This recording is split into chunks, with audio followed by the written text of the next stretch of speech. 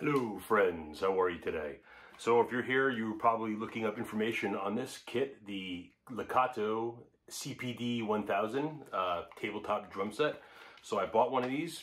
My main reason for picking one up was I've kind of become a little sort of borderline obsessive, more curious about the portable tabletop drum sets and just getting, being able to get a drum set sound out of a portable system.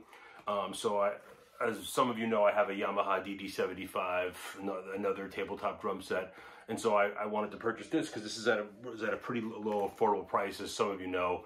I think it's at between $179 and $199 on Amazon. It's a very good price, and I was able to pick it up. And so I want to give you a little bit of lowdown, give you some playing examples, and some interesting things I found out about it. For some people that have already done the research, you should know that this kit is definitely out there in other brand names. I think Tone Circle had the same kit. I know that Artist Guitars has a kit, and they're all called the CPD-1000. So it's the same drum set.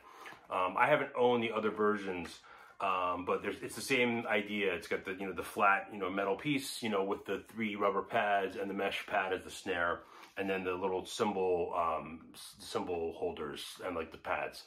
And they give you 2 sturdy kick triggers, one for hi-hat and one for bass drum. What's cool about the Lekato, I'm not sure about the other kits, but what's cool about the Lekato is that they actually give you a kick pad trigger input. So you can take any pad you want, and you can use that so you can have an actual kick pad, which is better, I think, than using the switch, for me personally. So I haven't even used that. I just used my KT1 Cat kick pad so far. So with this drum set, overall, I'm very, very impressed with it. Some of the things are kind of weird. I will say that, if you're looking at buying this, if you're looking at the manuals and looking at stuff online, there is a manual for the Artist CPD-1000. There's no manual for the Lekato that I could find, but there's a manual for the Artist CPD-1000, and it says that there are 240 sounds on this.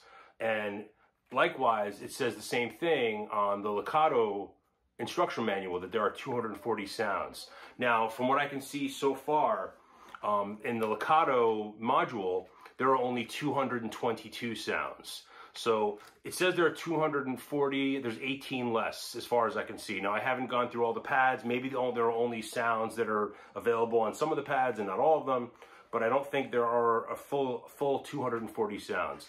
Not the biggest deal in the world. There's still a lot of percussion sounds. There's still a lot of drum set sounds, acoustic drum set sounds, ways to set up your kit so you can have, play gigs outside, or play gigs, not just outside, but play gigs on the road, and have a portable electronic drum set that works fairly well. The pads are responsive, for the most part, really, really well. There's some things that aren't perfect. Some of the ghost notes don't always pick up, as good as they would on a higher tier quality drum set. But for the price and for what you're getting for your money, I think it's better, in my opinion, than the Yamaha DD75, because with those rubber pads, it's really hard to get a drum roll, play a buzz roll, this is much easier to do this obviously on the mesh pad, which is one of my main reasons for doing it. And overall, the sounds are much better in terms of not there being a whole lot of reverb on them, whereas there's always reverb on all the sounds on the Yamaha, and it was constantly a situation where I would have to turn them off. So there's advantages to it. I think that there were some things that the Yamaha probably does a little bit better, but I think for me, I like the feel of the mesh pad better. I like the feel of, like, I can really play a drum roll much better.